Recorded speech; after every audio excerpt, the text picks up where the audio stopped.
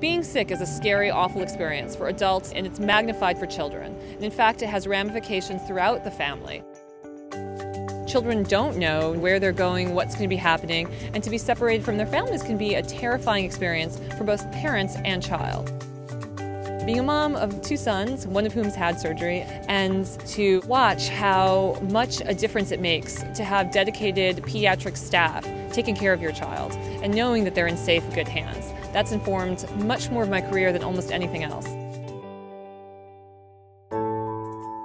When an organization is focused on the total health of the person, emotionally, psychologically, and physically, then of course that person's going to thrive and health in general will improve.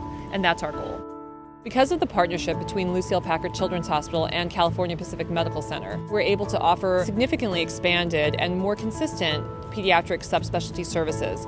CPMC is all about the total care of the patient and the family, from the minute they walk in through the door, either in the ER or to the clinics. Every staff member's primary goal is the comfort and satisfaction of the patient as well as the patient's family. Child Life at CPMC is a wonderful resource. These dedicated therapists bring in toys, books, clowns, music, anything to make children and families feel more safe and confident in their environment.